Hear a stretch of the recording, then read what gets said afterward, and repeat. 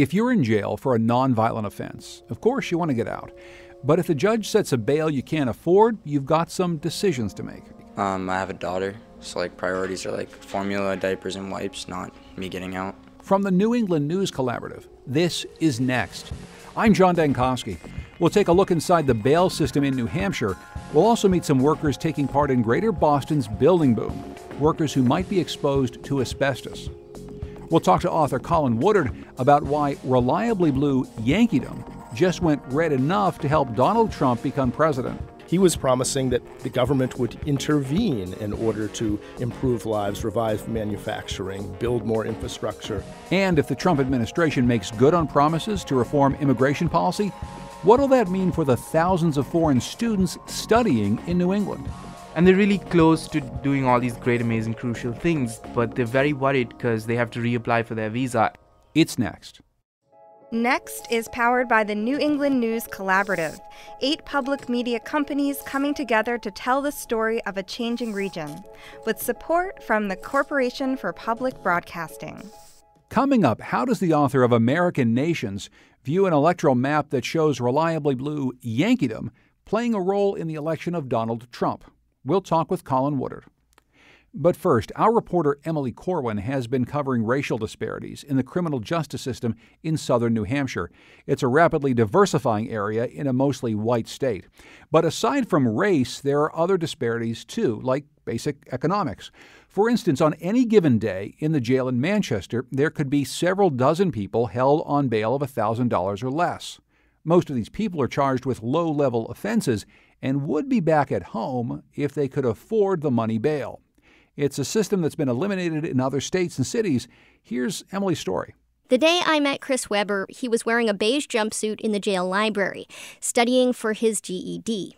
Last year, the 19-year-old spent a total of 2 months behind these bars. His record includes 2 convictions, one for trespassing, the other for resisting arrest.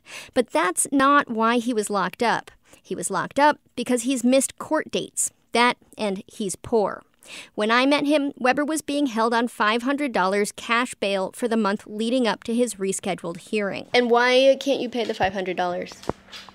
I have a daughter, so priorities are formula, diapers, and wipes, not me getting out. New Hampshire's judges are supposed to let you go home while you wait for hearings and trials, except in 2 circumstances. 1, if the judge thinks you're a threat to public safety, or 2, if they think you might not show up for court.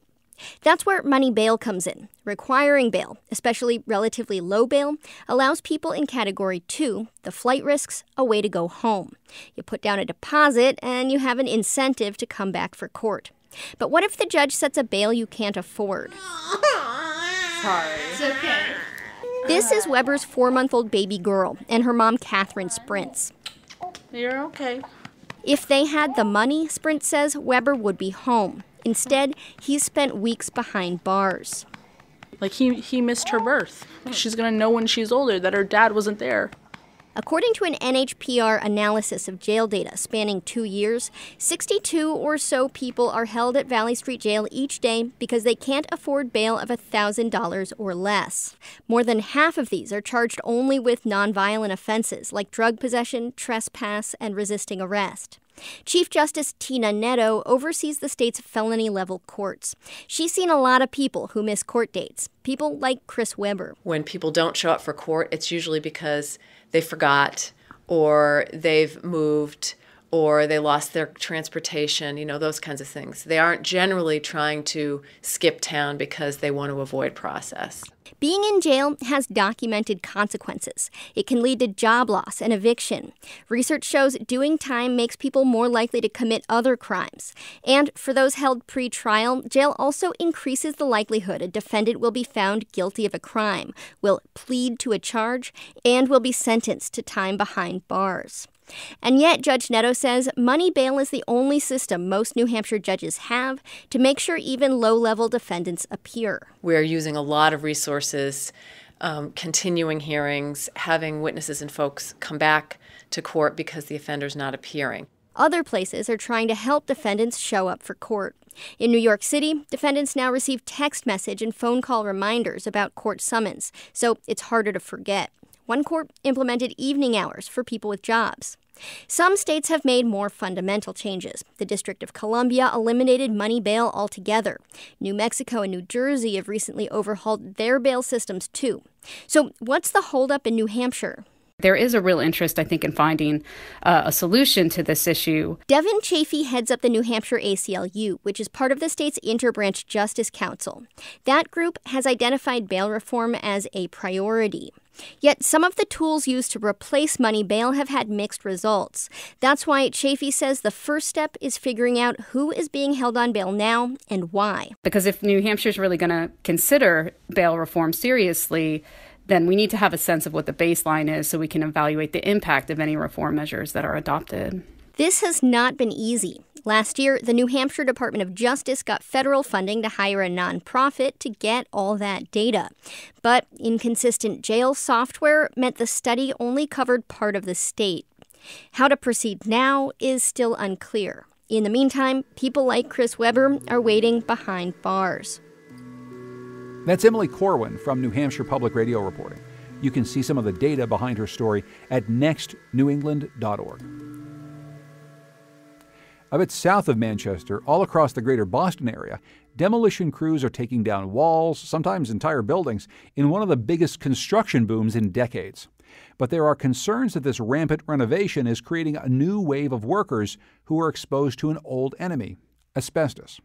Beth Daly of the investigative news unit The Eye and WBUR reporter Martha Biebinger begin their story on the fourth floor of a building in Boston's downtown crossing. Here's Martha. Henry Aguilar, a 32-year-old Guatemalan, stopped short when he saw the cracked brown tiles stuck to carpet he was ripping out. I don't know that much about asbestos, but I mentioned it to the boss. I think this might be asbestos. And he said, no, it's fine. The next day, after working without a required respirator or protective clothing, after sweeping up broken tiles and tossing them into a dumpster, after wearing dusty work clothes home to hug his 2 young nieces, Aguilar says his boss at Skinner Demolition revised that answer.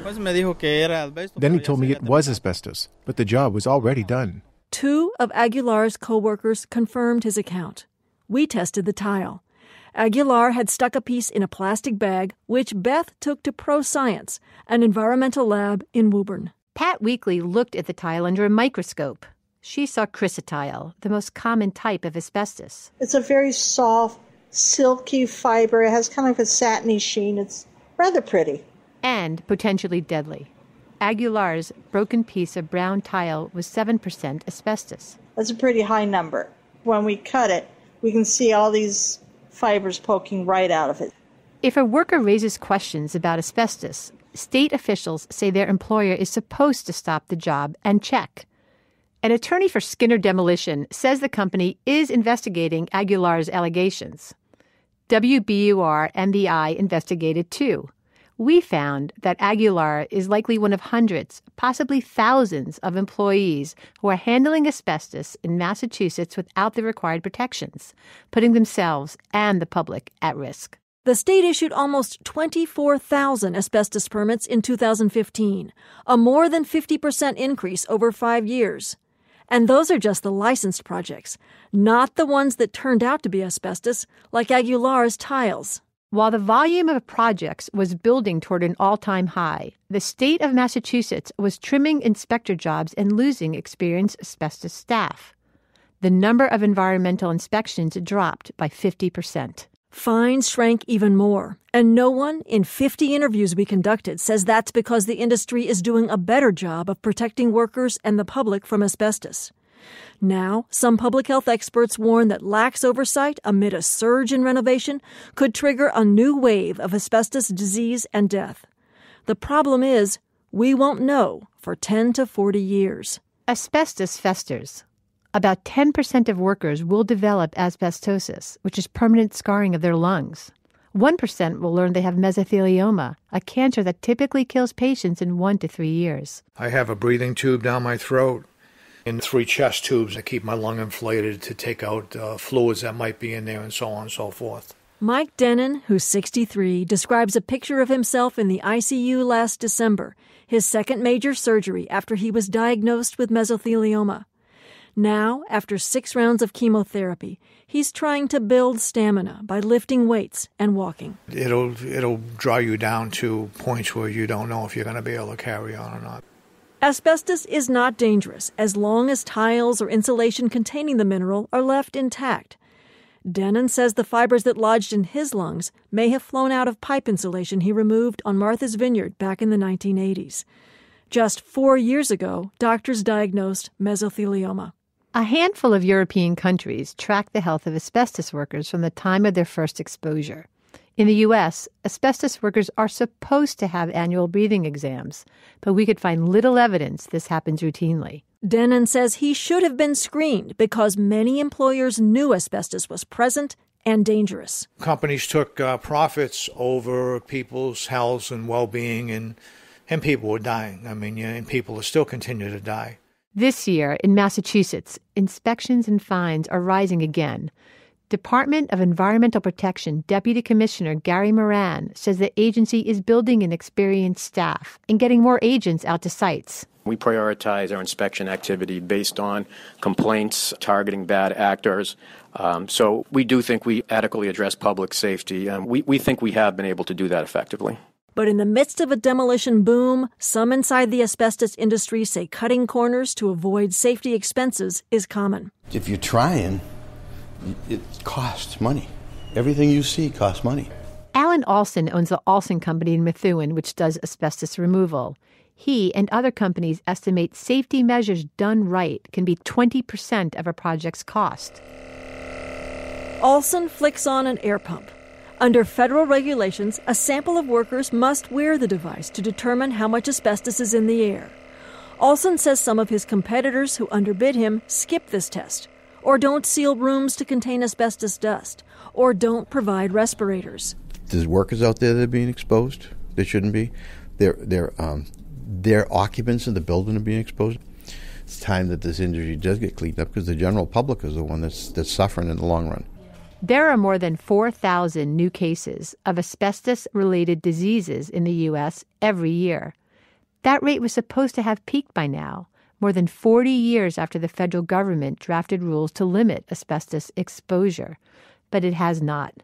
We asked Dr. Ralph Bueno, chief of thoracic surgery at Brigham and Women's Hospital, when he thinks asbestos-related lung disease and cancer will fade away. I don't know. Okay. Mm-hmm. I just don't know. Bueno says it's hard to predict because we cannot measure exposure to asbestos from demolition, and we don't check to see which imported products contain asbestos. I'm not trying to be a scaremonger, but we just don't know. It may not be a problem, but it's very hard to answer your question. Experts say as older cities are renovated, there are some established facts. Asbestos is the most common cause of occupational cancer. According to federal standards, there is no safe level of exposure. Cora Roloffs, an independent occupational health researcher, says there are some unknown risks you face when you take a job. Asbestos is not one of them. This is not a mystery. We can prevent exposure. We know how to do it, and we know that asbestos and exposure at work is harmful. This is like #1 preventable disease, so we should do it. Some health experts say the U.S. should join the 58 other countries that have banned asbestos. But Henry Aguilar, who found the asbestos tiles in downtown Boston, says workers need more help with the threat they face on the job now. He's worried. Mostly for my family. It's contamination that I'm bringing home. The company Aguilar works for, Skinner Demolition, declined further comment. Workers there voted recently to unionize, hoping for better pay and safety protection. 11 Skinner workers have filed a state discrimination complaint alleging they were not paid sufficient wages and were not protected from asbestos. There are roughly 3,400 licensed asbestos workers in Massachusetts, and an unknown number exposed to asbestos through general demolition. Amid a maze of rules that often aren't closely monitored, it may be decades before we know whether scarred lungs or cancer are the legacy of this reconstruction renaissance. That's Martha Biebinger of WBUR and Beth Daly of The Eye reporting. To check out their follow-up story about investigations into whether many of these workers are risking their health and then not getting paid, go to nextnewengland.org. Coming up, we'll talk to author Colin Woodard about why reliably blue Yankeedom just went red enough to help Donald Trump become president. It's next.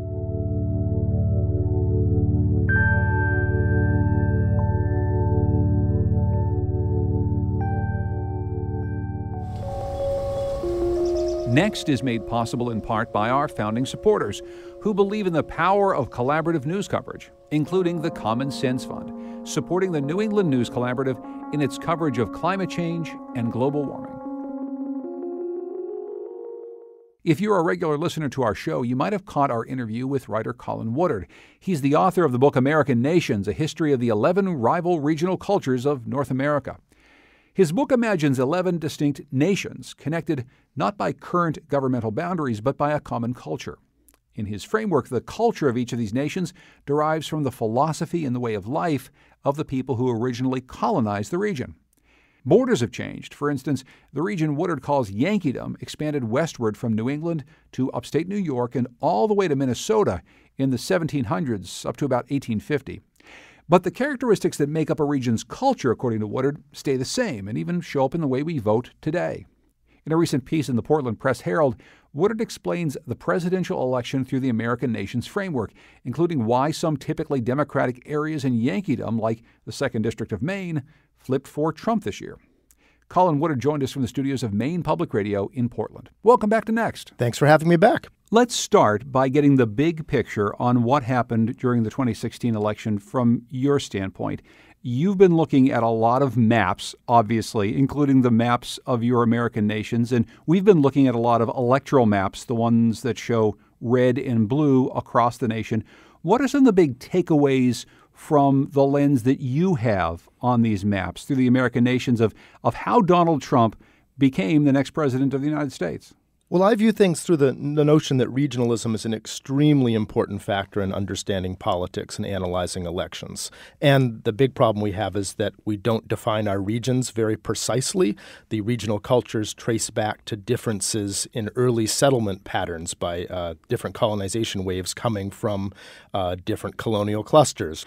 And those things don't follow state boundaries. So the map that most people use in looking at regions is a bit faulty. And I look at it down at a county level. When you do that and you recognize the actual boundaries of our regional cultures, things really do jump out at you in almost every hotly contested election we've ever had, including this one. And the big takeaway pattern is that this election, in its end result, followed the same regional pattern one would expect from prior elections, with the same regional cultures backing the more communitarian candidate, in this case Hillary Clinton, and a group of other cultures backing, as they have, the more individualistic-minded candidate, in this case Donald Trump.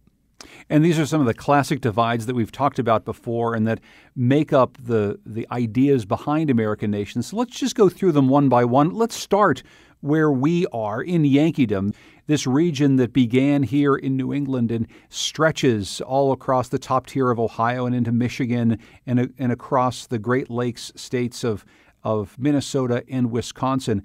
It held for Hillary Clinton during this election, but not maybe in the same way, Colin Woodard, that it has in the past. Yeah, correct. So there were a couple of important differences when you dig down into the data. And one of the most critical things to understanding Donald Trump's Electoral College victory is looking at what happened in that greater New England cultural space. It went for Hillary Clinton, but only if you crunch the numbers by about 8 points. And that's 11 points off Barack Obama's 2008 finish. It's quite a significant shift. And the shift occurs in certain places. There were scores and scores of rural white counties which by conventional political analysis are supposed to be voting Republican these days that don't and never have across New England, including very rural places like the northern parts of Maine and New Hampshire and Vermont, in upstate New York, in the upper tiers that were settled by Yankees, and indeed in this whole area in the upper Mississippi Valley where Wisconsin, Minnesota, the Yankee settled part of Iowa and Illinois all come together. All of those places places voted by significant margins for Barack Obama in both 2008 and 2012. What was really different in this election is they all flipped and flipped strongly to Donald Trump. And that gave him the edge, combined with low turnout in places like Detroit and Milwaukee, to actually capture by a narrow margin 2 Yankee states and their electoral college votes, Michigan and Wisconsin, and indeed strip off one of Maine's 4 electoral college votes because Maine splits them in the rural northern and eastern parts of the state. And that's a significant factor in understanding how he won on the margins on the national map. What is it that's different about his candidacy that could account for those big shifts from the previous 2 elections in Yankeedom? Yeah, I've argued that writ large in our history, the real question that is usually put before voters sort of philosophically and ideologically is whether the way forward, the best way to secure freedom is in individualistic terms. If there's less government and less regulation and less taxes, there will have to be more freedom for individuals. Or if it's in sort of community freedom terms, that in order to maximize the freedom of individuals, we need to invest in maintaining and furthering a society where individuals can be free. Those are 2 very different philosophies. A successful liberal democracy actually mixes the 2, but that's usually the choice, and a pretty plain choice that's put before voters in almost all our presidential elections in one form or another, save this particular one. That was the big difference in this one. Think about it. Donald Trump, alone amongst the 17 Republican candidates for the nomination this year, the other 16 were all arguing for that less government, less taxes, less regulation, I will bring you more freedom.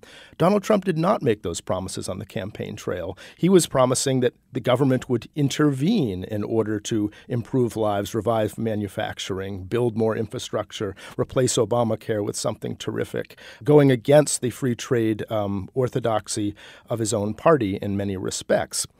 And there appears to have been a very large response to that within the more communitarian-minded nations of Yankeedom. It is fascinating looking at the map that you have in your piece in the Portland Press Herald, and we'll have links to it at nextnewengland.org.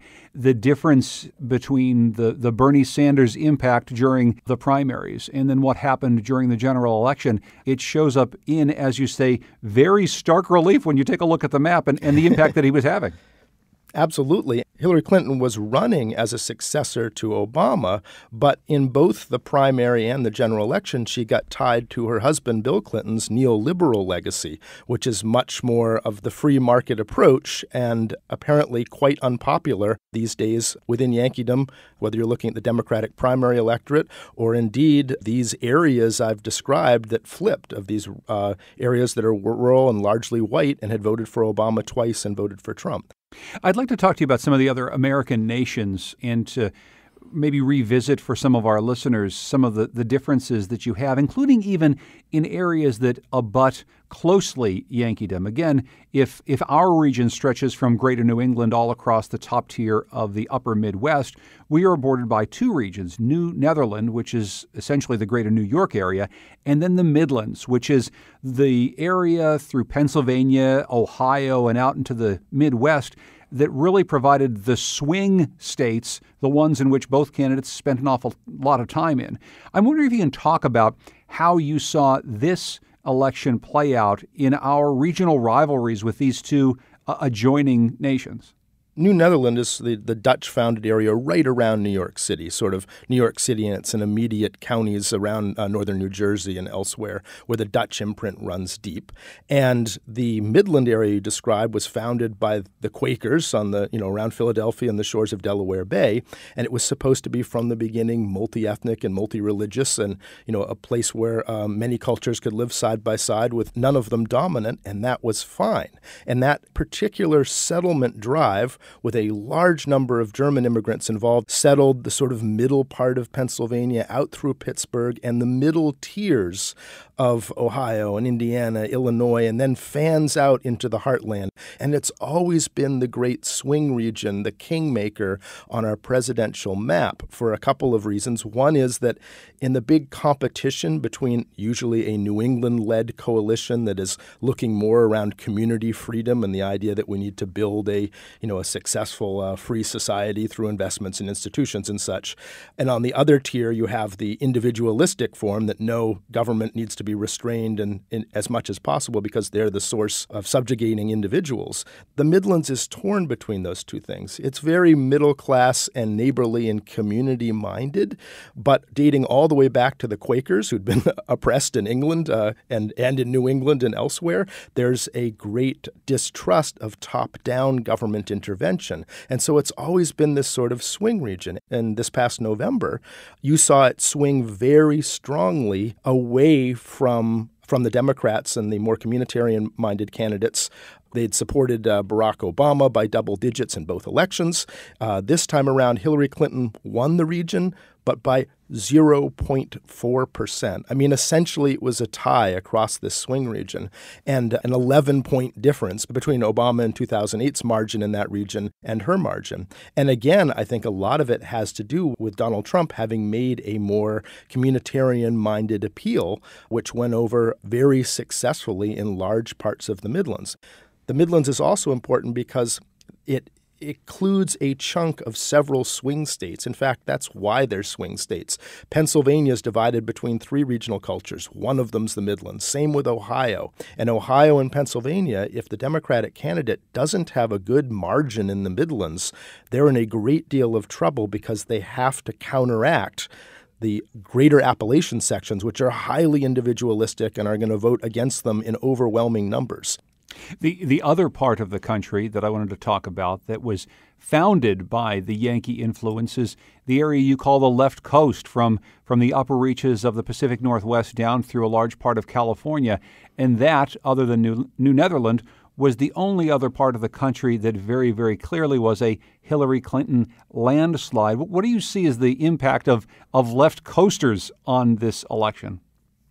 Well, the left coast was founded by two sets of people, right? It's the area from, say, Monterey, California, up to Juneau, Alaska, just between the mountains and the sea. So it's shaped like Chile. It's a long strip along the ocean, shielded from the mountains. And it was settled in a different way than the interiors of California and Oregon and Washington and British Columbia were, because it was settled by two different settlement streams. One was the New England stream arriving by sea and dominating many of the cities and towns in the Bay Area.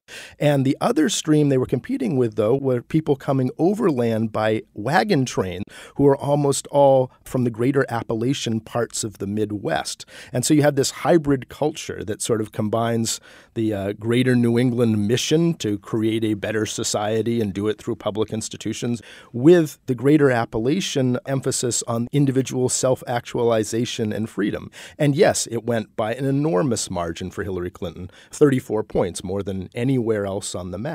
It went for Obama by about the same margin in the past two elections. But in Yankeedom, there was a big 11-point swing over that time period from the Democratic candidate to Trump. And I think the big difference is if you go trying to look for an equivalent of those swaths of scores and scores of rural white counties that we have in Yankeedom, where there's not a lot of diversity, you don't find that in the left coast. Even their rural counties are much more mixed culturally and ethnographically and racially.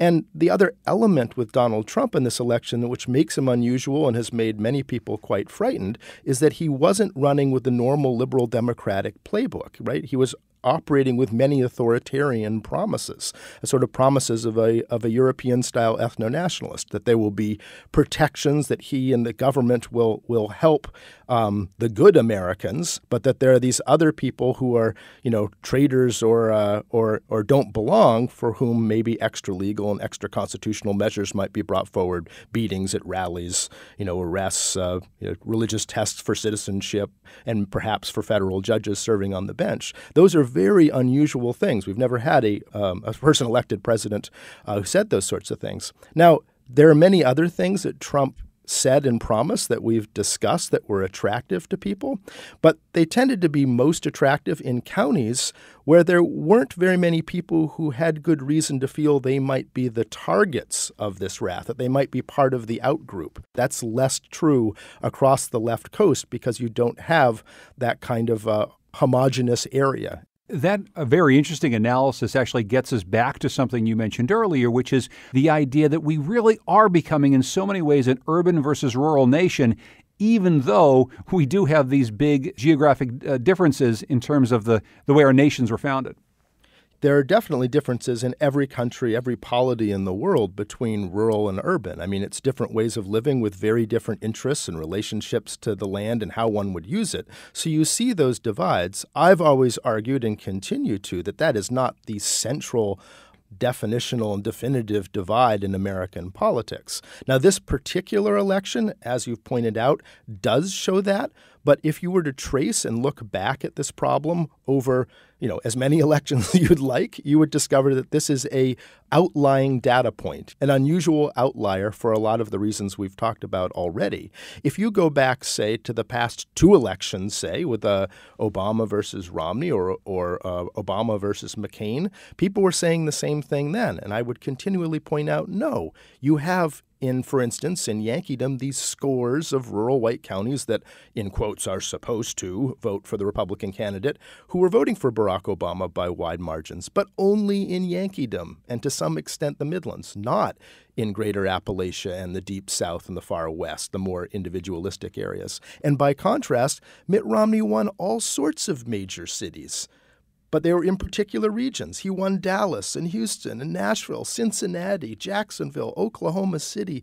All of these places are in the individualistic nations. He had no such triumphs in the other regional cultures. So when you say, yeah, of course there's differences between rural and urban. There is in Japan and in France and everywhere you go. But if you start comparing the behavior of urban voters in certain regional cultures with those in others, and you do the same thing for rural voters, that's where you see the great cultural differences between how they express their politics. Now, this election was sorted much more in the way that you described, but it's because in this election, for the first time, one of the choices put forward, as I said, was an ethno-nationalist choice, which is directly puts front and center your own identity and how it matches up to the definition that's being put forward of the worthy or real American. I just have one last question for you, and it has to do with your home state. So Maine is really interesting. Half of Maine went for Donald Trump, or at least one of the Electoral College votes. And now we see in the last week or so, LL Bean, the company that probably more people associate with Maine than just about any other company is associated with the place, coming out in favor of Donald Trump. What's it like to be a Mainer, and what sort of conversations are you having about this inauguration? Yeah, well, I mean, in the LL Bean effect, it's been very frustrating for Mainers because LL Bean is a pretty apolitical company, and those who live in Maine, it's very well known, and its board are, and the family members involved. It's a family of heirs to LL Bean who are divided politically. One wing of the family, including those who had the most managerial control in recent years, are Democratic donors and always have been. And the company has very, enlightened policies and donating to the environment and to same-sex couple benefits and all those things. And there's another wing of the family, which Linda Bean is a part of, which is ultra-conservative. Her and her late mother, who are both on the board, donating to ultra-right causes. She was a member of the board and a personal friend of Phyllis Schlafly of the Eagle Forum and was donating to Donald Trump. So it struck most to Mainers how unfair it is that suddenly this company ends up, facing boycotts and stuff when it's in fact not at all a pro-Trump formation, but is trying desperately to remain apolitical. And then suddenly Donald Trump is linking them in his tweets directly with Linda Bean and everything that they're trying to avoid doing. So I think in general in Maine, there's been sort of that frustration as the outside world kind of dives in and is getting entirely the wrong impression of what's going on at the company, and a desire for it all to go away and not be tweeted about. Colin Woodard is the author of American Nations, A History of the 11 Rival Regional Cultures of North America. He also, of course, writes for the Portland Press-Herald, where you can read an analysis of the 2016 election, and we'll have links at nextnewengland.org. Colin, always good to talk to you. Thanks so much for joining us. Great pleasure. Thanks for having me. Coming up, what will a Trump presidency mean for foreign students studying in New England? It's next.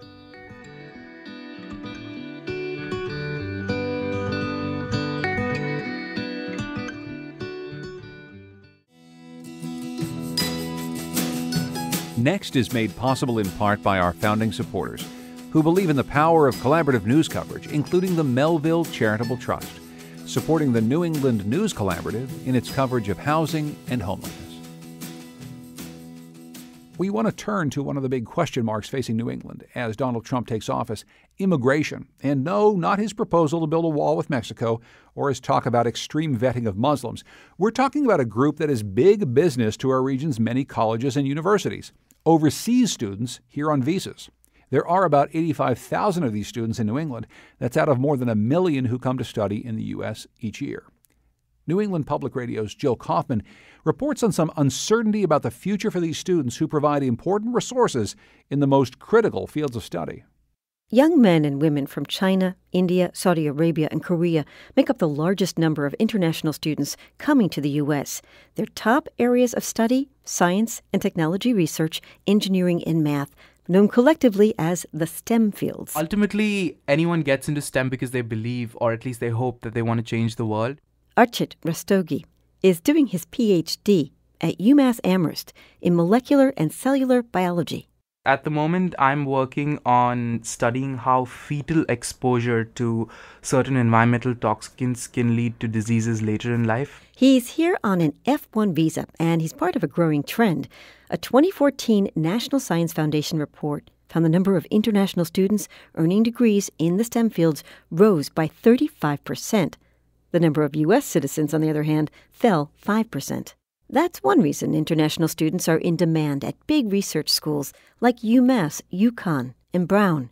Another reason, money. Their tuition is sometimes higher and often paid in full. And the STEM knowledge they bring allows schools to apply for millions in research grants. Otherwise, Rastogi says, without grant money, the university can't really function. I don't know if you're aware of how grants work, but there's a set amount of money. If it's $1 million grant, so UMass will get $420,000 on that $1 million grant. I mean, the electricity, the machines, they're so expensive. And schools are recruiting hard. Going to college and studying in the United States has been a dream come true for us. As current F-status international students studying here in the United States, we know firsthand all the great things an American education can provide. Not only for us. But if you listen to the incoming president, I want the next generation of production and innovation to happen right here on our great homeland, America, creating wealth and jobs for American workers. And among his initial actions, on immigration, I will direct the Department of Labor to investigate all abuses of visa programs that undercut the American worker. International student visas are in the mix. Right after the election, university administrators like Ken Reed, who runs the International Student Program at UMass Amherst, began hearing from prospective students overseas and those on campus. I think something that none of us have completely comprehended yet is how this is going to impact international admissions. Sitting in his office, Reed points to a document written 2 years ago by U.S. Senator Jeffrey Sessions. I made these for you. This is for you, just in case it's helpful for you. Sessions is Trump's nominee for Attorney General, and he's chair of the Senate Subcommittee on Immigration in the National Interest. He has some very specific things that really have potential impact on international students. What's called OPT, or Optional Practical Training, which is a work authorization that international students get after they complete studies. For career and research purposes, the OPT is really important, Reed says, and it can lead to a work visa known as an H-1B. But if postdocs can't continue that STEM-related work started as high-level graduate students, that research, which has been supported by federal and private money, might not make it out of academia. Reed says no matter what happens, enrollment levels won't stay the same. We're at an all-time high for international enrollment in the United States, and statistically right now, to see the impact next year, it should be pretty noticeable. Jobs are one thing, threats to national security another. Trump's original plan to stop all Muslims from entering the country has softened. He now calls his plan extreme vetting. Alan Goodman directs the International Institute of Education, which conducts an annual survey of foreign students. He says international students are among the most vetted visitors to the United States, Muslim or otherwise. After 9/11, the U.S. instituted the requirement that there be personal interviews for every visa seeker and holder. We have the staff today, we have the procedures, and the international students coming here remain the most closely credentialed of any group of persons entering the United States. Over the past few weeks, schools in the U.S. sent out acceptance letters, and in about a month, prospective students will start responding yes or no. Will international graduate students be wary of coming to the U.S., of starting important work, only to potentially leave it unfinished? Archit Rastogi says he knows a lot of people who are at the very end of their PhDs. And they're really close to doing all these great, amazing, crucial things, but they're very worried because they have to reapply for their visa, and by the time they reapply for the visa, the administration will have changed. Rastogi says he came to the U.S. to do research in state-of-the-art labs that don't exist in India. He's got about 4 years left and eventually plans to return home. He's lucky, he says. His visa doesn't run out until 2021. That's Jill Kaufman from New England Public Radio reporting. 2017 marks the 10-year anniversary of an immigration raid that shook the town of New Bedford, Massachusetts. Officials from ICE arrested 361 immigrants who were working illegally in the U.S. at Michael Bianco, Inc., a leather goods factory that made gear for the military. Senator Ted Kennedy, who visited the families of the detainees, said the raid was evidence that the immigration system was broken and in need of reform. Here he is on WGBH television. We must enforce our nation's immigration laws, but the raids in New Bedford and elsewhere are merely a stopgap solution that unfairly penalize vulnerable workers in an already flawed system. The event gained national attention and fueled debate about immigration and labor rights. Most of those caught in the raid were deported. Independent producer Virginia Laura brings us the story of one woman who was allowed to stay. We're calling her by her middle name, Carolina. Carolina remembers the day. It was March 6, 2007, early in the morning. Carolina arrived at the Michael Bianco factory in New Bedford. She sat in front of her sewing machine and got to work. A few hours into her shift, all the entrances to the factory were blocked. Suddenly, officers in dark uniforms barged in. Everyone was ordered not to move. They came in, weapons and all, and I remember thinking, what's going on? And another woman shouting something at me. And when I looked, everyone was running to hide. Carolina didn't hide. She says she just sat there, trying to stay calm. On instinct, she pulled out her cell phone and dialed her babysitter. I said to her, I don't know what's happening, what they're looking for, maybe drugs, who knows, but please, please take care of my baby. She hung up. Then she heard officers yelling for people without documents to line up. Only then did she think, oh my God, this is immigration.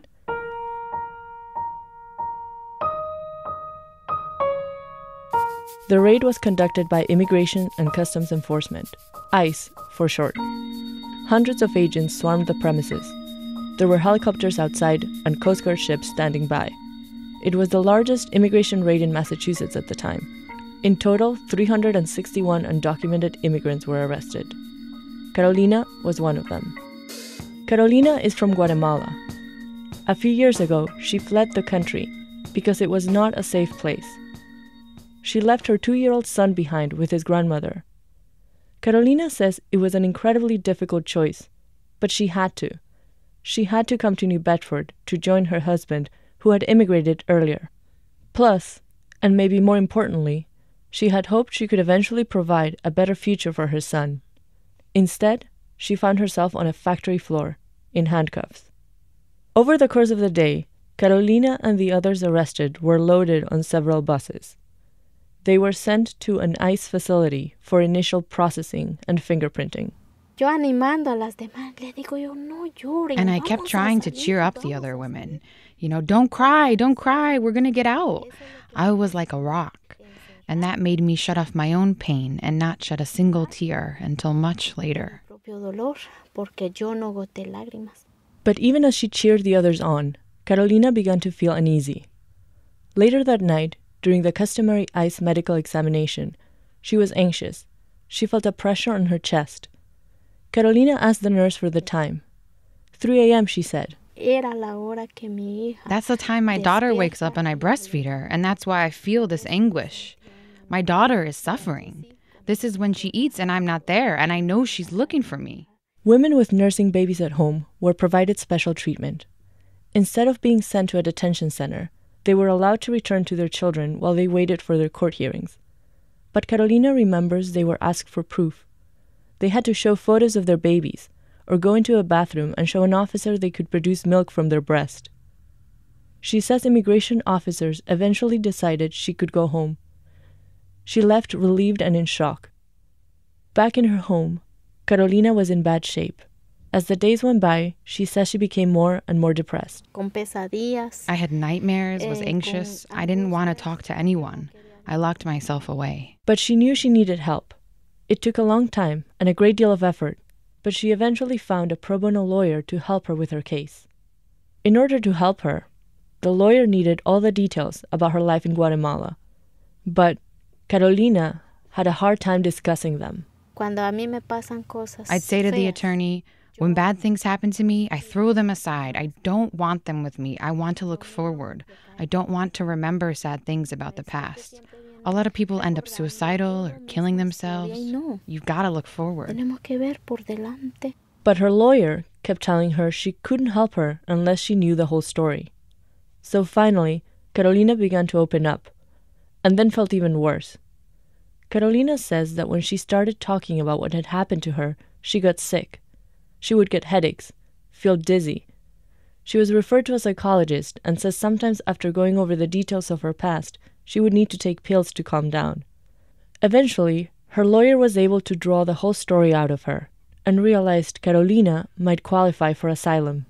Gracias a Dios, ahora ya soy residente. Carolina is now a legal permanent resident. Her story has many twists and turns, but in the end, her asylum application was approved and she was allowed to stay. Why? Because she's Mayan. An ethnic indigenous group, the Maya, suffered a genocide during the Guatemalan Civil War. Beyond that conflict, Carolina herself was violently targeted and abused. In the end, a federal immigration judge deemed it unsafe for her to return to Guatemala. Allá en Guatemala pasó una guerra terrible. There was the terrible war, and I remember hiding and my mom telling me to be quiet, and I was there silently trembling. Later, I'd walk past the ditch where they buried the bodies. I lived in shock. Yo ahí temblando, yo calladita. Carolina's story is a little ironic. She had been living in fear of being arrested and deported, but it was actually the arrest during the Michael Bianco raid that led to her becoming a legal permanent resident. Despite the violence she endured in her home country, leaving her 2-year-old son behind almost broke her heart. So, when she became a legal resident, Carolina petitioned the U.S. government for him to move to the United States and join her. By then, he was 17. They granted her request. She vividly remembers seeing her son for the first time at Logan Airport. I was nervous when I saw him. I didn't know if to cry or to laugh. How did Carolina even recognize him after 15 years? His grandmother had sent a picture, and she also memorized the clothes his grandmother told her he'd be wearing. And I saw him from afar, and he smiled, and I smiled, so I knew that's him. Here in the U.S., Carolina's son has had to adjust to a new life, new family dynamics, including living with a younger sister he hadn't met before. Carolina is happy to have her family together, but she worries for her kids, that they do well in school, that they stay out of trouble, and that they know they can talk to her about their problems. These days, Carolina works at a textile factory. She gets paid overtime, vacation, and sick days. But she feels deeply for those who are undocumented and continue to endure rough working conditions, like some of her friends, or neighbors, or other people she knows, living and working in New Bedford. You live in fear that at any moment immigration can come. It's even worse for those who have families, because who will take care of them, of your kids? I lived it, so I identify with them.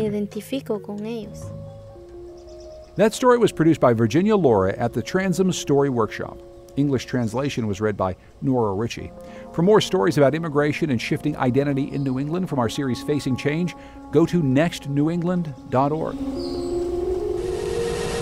Next is produced at WNPR by Andrea Moraskin. The executive producer is Katie Tolarski. The digital editor is Heather Brandon. Production help this week from John Keimel, Rob Rosenthal, and Dan Mozzie. Our theme music is by composer Todd Merrill. You can hear more of his music at toddmerrill.com, and thanks to Goodnight Blue Moon for their song New England. The New England News Collaborative is funded in part by the Corporation for Public Broadcasting and powered by WBUR Boston. Vermont Public Radio, New Hampshire Public Radio, Maine Public Radio, Rhode Island Public Radio, WSHU Public Radio Group, New England Public Radio, and WNPR.